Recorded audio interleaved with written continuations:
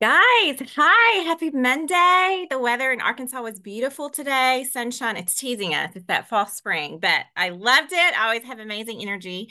But my name is Katherine Jones. I'm an Emerald in Little Rock, Arkansas. And I don't know if you watched Super Saturday or if you attended it in person, but this whole social wellness club idea was launched and talked about during Super Saturday.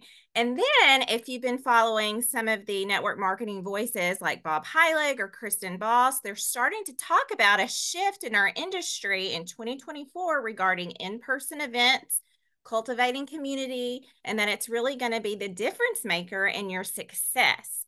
And I was so excited that this was starting to talk about because I am a connector. I am a relationship small group gal, and that's what I'm good at. And so to hear that this shift is happening, I thought, I can do this.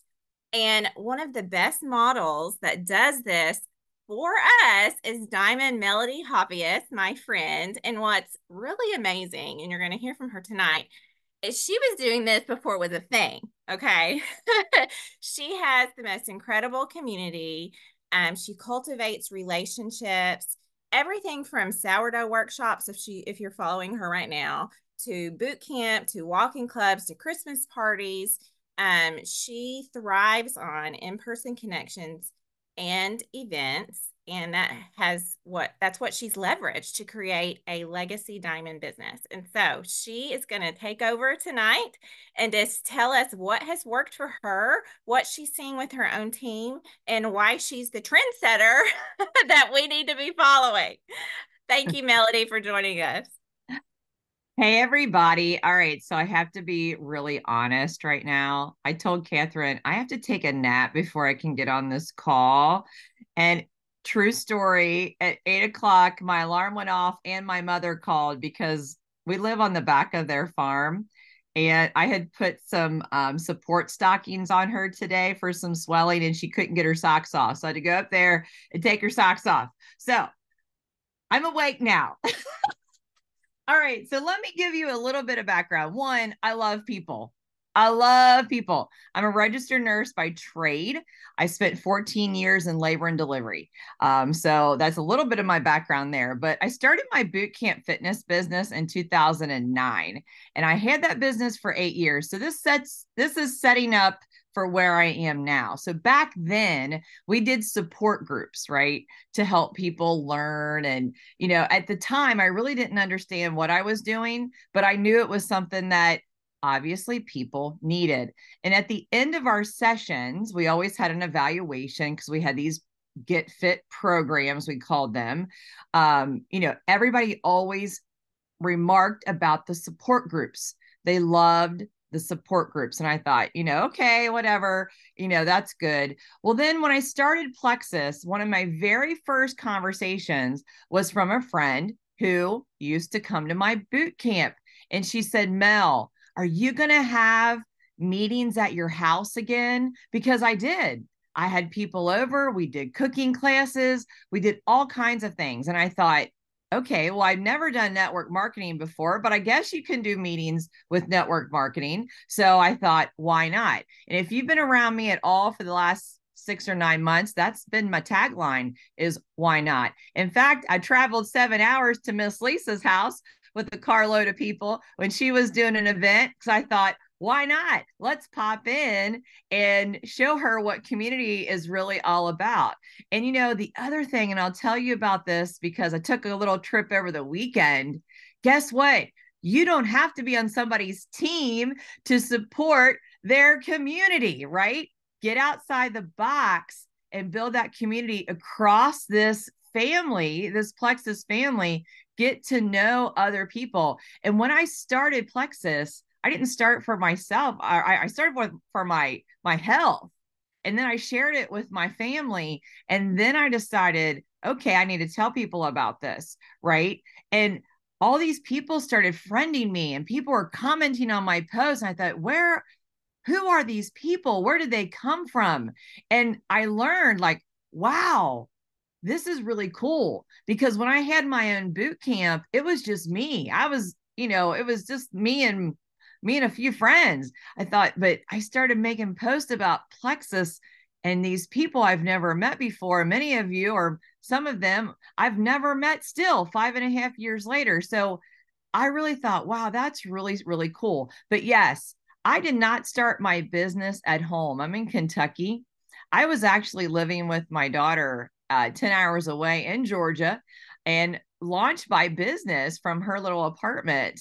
And as soon as I got home in August of 2018 that year, the National Sip and See, Plexus Corporate was doing a national sip and see. So I signed up and I had all these people at my house and they streamed into my living room. And I thought, wow, that's really cool. Okay. So from the very beginning, I've had something going on every week, every month. We would sit around my kitchen table because we learned together. I would call corporate and put it on speakerphone because people had questions. That was, let's just call corporate and ask them because I didn't have all the answers. We're always learning, we're always growing. But that was in the early days, right around my kitchen table, bringing people over. There were many times I'd say, hey, let's have a meeting. People didn't show up. Do you think I stopped having meetings? No, I thought, well, that's not a good day. We're going to have another, we'll try this day. How about this day? And then you're like, oh, okay, let's do some giveaways. Hey, if you come over, I'll put your name in a hat and you could win something. So that's how that happens, is bringing people together, showing people that you care. And here's the thing, whether it's life or business, what do you need? You need people. You need people. You cannot move forward in your goals, especially in your business goals, unless you have people. And one of the very first things when I posted about Plexus, because I was not a supplement person, I was an anti supplement person. And when I made that post, I knew it was sink or swim. But one of the biggest things people told me back then and still today is that they trusted me. Well, how did they trust me? I had built trust with people over those years in boot camp, building a network on social media. A lot of those people just followed me. They never came to boot camp. It wasn't their thing, but they enjoyed following along, whether it was something I posted or just encouragement or something like that. And then some of those people did join me on Plexus because, okay, that was something that they could do. But people need people. People need community. So if you are not doing events, if you are not gathering people, I encourage you to start like yesterday. Yesterday. So you're already behind, but we can move forward here. I encourage you to get started. At convention last year, we did a breakout on build it and they will come. Build it and they will come, because people, especially with what we do, they want to know that you truly care about them, that you're not just selling them something and checking a box and moving on to the next person. They really want to know, does this person care about me? Because it took me 2 years to decide if Plexus was for me. 2 years of scrolling Facebook. So people watch you. Believe me, people watch you more than you will ever think they watch you. So you need to give them something to watch, because guess what? Your business partner, your future jewel or running partner, they're watching you right now. So what are you putting out there on your news feed, in your story? How are you allowing them to get to know you? And part of that is, are you fun? You got to be fun. People are attracted to fun. I am dead serious. People are attracted to fun. So Catherine mentioned sourdough. I seriously tripped on sourdough back in November while scrolling TikTok. Let me just preface this. I was scrolling TikTok. I didn't see it anywhere else but on TikTok. And it was a challenge to me. I'm a little competitive. I love a little competition. And I thought, I wonder if I can do that. I'm not a big cook. My mom makes fun of me all the time. She's a wonderful cook. So this was kind of a funny thing that I would be baking sourdough. But I took it on as a challenge and grew my starter from, well, from the start. From the start, I took those things camping with me on a heating pad, the whole 9 yards. I babysat them things for 2 weeks. In fact, somebody said, I'll take care of them for you. Oh, no, you won't. I'm taking care of them myself. So I grew those starters. And then all of a sudden, here we go. We're on a sourdough journey. And holy cow, God is in this story. I'm going to tell you that right now. God is in this story because it started the end of November. I started baking in December. The week of Christmas, I baked over 50 loaves of sourdough bread. Who in the heck am I? And people loved it. I didn't even know sourdough was a thing, you guys. And then found another TikTok. Hey, did you know sourdough is good for your gut health? Who would have thought? Didn't know that either. So here, what do you do? What do we do? We share. So what do? I put it on the social media. Hey, I'm doing this sourdough thing. You guys, my news feed, my posts are, they blow up over sourdough. I've now had 5 classes to teach people how to do sourdough. And I just started. I just started myself. So you don't have to be good to start. Have you heard this? Am I repeating something you've heard over and over and over again? You don't have to be good to start. You just have to start to be good. Did you write that down? And there's different slangs to that. You don't have to be good at it. You just have to be ready and passionate about it. What do I post about every single day on my newsfeed and in my story? Sourdough, sourdough, sourdough. I had 24 people in my living room on Thursday. And guess what?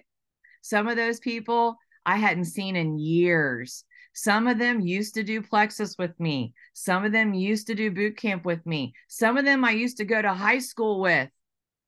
You know, how fun is that to have people come around or come back into your circle because of something new that you have found that you're passionate about and they want to be a part of it.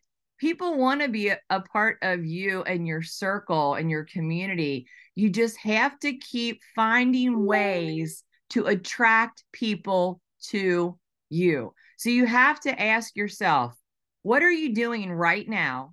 What have you done in the past 30, 60, 90 days to help build your community? Build your audience. Your audience is your community. Your community is your audience, right? And what happens? People say, "Hey, have you seen what she's doing? Hey, have you go over there and look and see what she's doing. Let's go do this. Let's go meet up for a walking group with what I want to do that. I need to work out. Hey, they work out every morning at Planet Fitness. Let's go join them. Hey, she's having a sourdough class. Let's go do that. You know, put out, invite people. If you've been with Plexus for any amount of years, I joined in 2018. My first Super Saturday was January 2019. I'll never forget. That's when they launched. Send, share, invite. Send, share, invite. So what do? You send people messages of encouragement, right? That's how you also help your algorithm, and how they get to know you is through messaging. So send the message, share about all the things that make you you. Yes, when I started Plexus, I puked Plexus all over my newsfeed. But, times 5.5 years later, I share all kinds of things that make me who I am. Have you seen my glasses? That's another thing. Attract people to you. Pineapples. People know me for pineapples. People know me for my classes. People know me now for sourdough. So it's what you put out will come back. But you have to want to talk to people, because that's the relationship part of what we do, is that they're building trust in you. They want to be a part of what you're doing. So next month, I'm having our very first We Are Family retreat in Gatlinburg, 48 people, half of them sidelines. And we're going to get together and get to know each other, have fun. We're going to do all kinds of things together. And I always, here's one of my goals, you guys. I love to help people experience things for the first time. I love that. Why? Because it creates memories. It creates a ripple effect. It creates duplication. You guys know what the word duplication means, right? So it's something that people can take and repeat.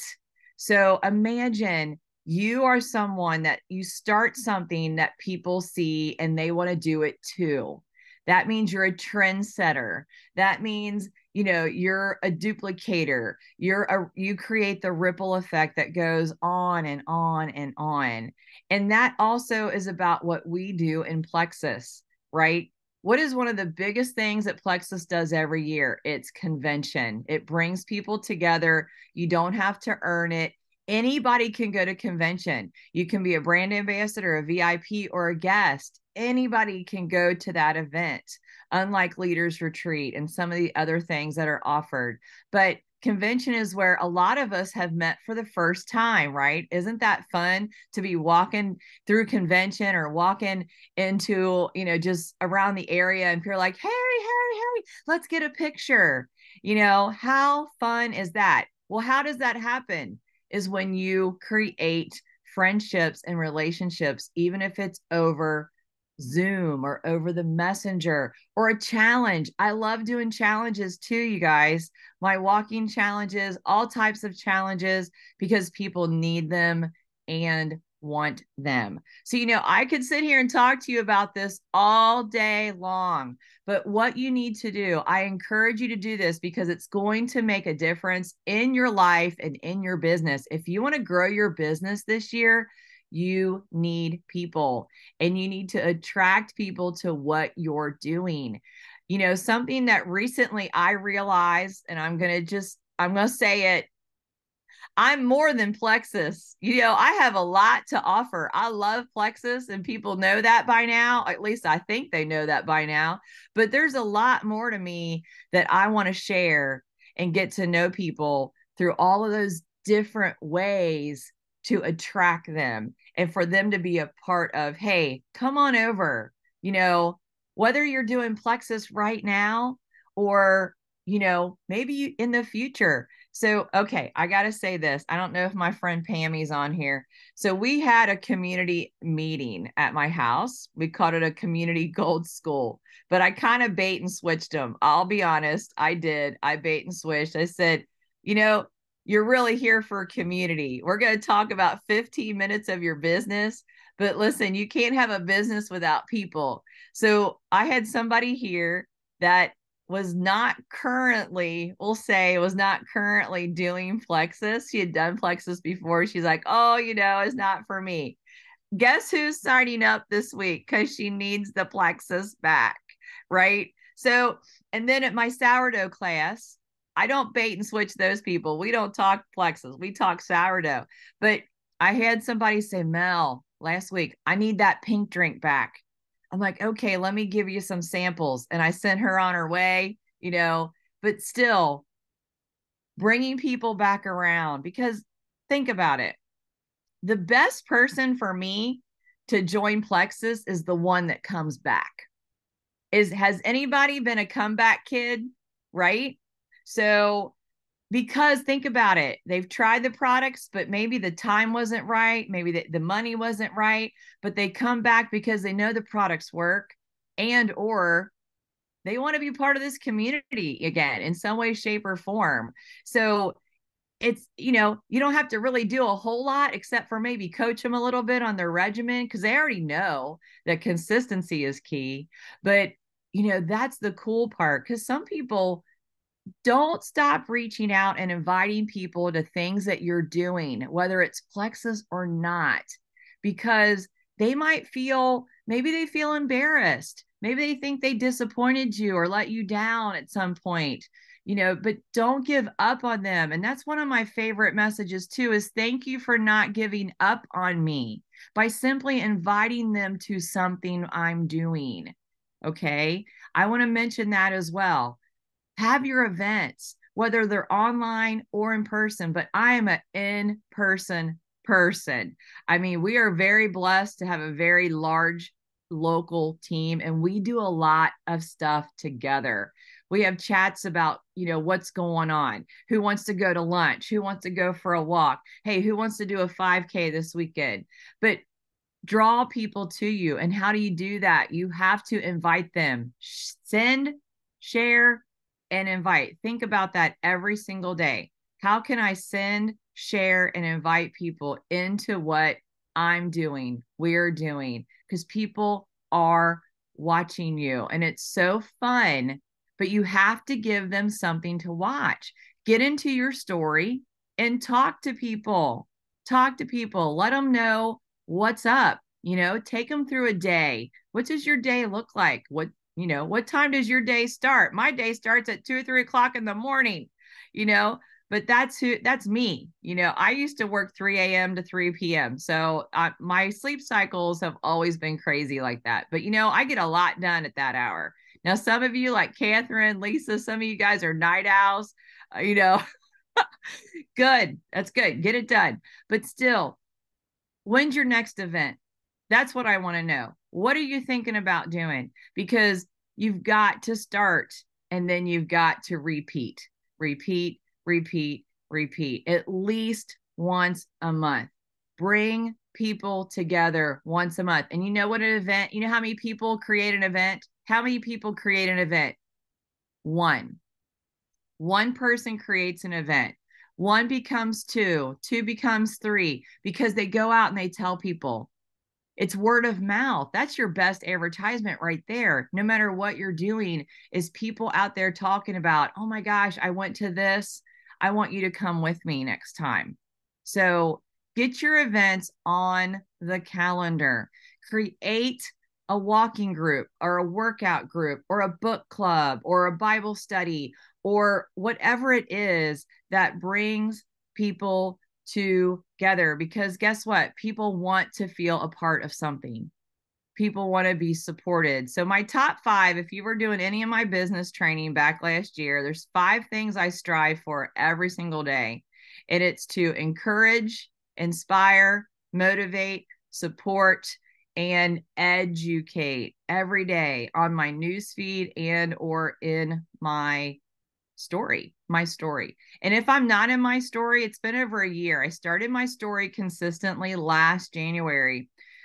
People will message me and say, are you okay? I haven't seen you in your story. I'm like, I'm good. I've been a little busy. I'll get back on there, or they'll say, hey, I missed you sharing about this. Okay.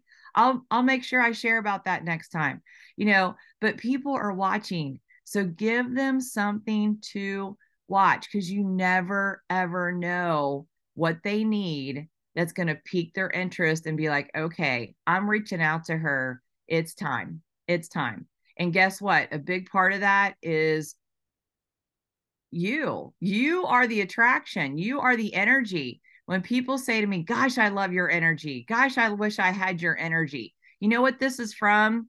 Just the love of life, you guys. It's pure passion. I love it. I love it. So put that out in there and attract people to you and build your community. You don't have to be like me. Please don't be like me, because it's crazy town up here. This is a lot of crazy going on up here. This is me. Don't just be you, but have fun, attract people, put it out there, gather people, because people need community. So does anybody have any questions?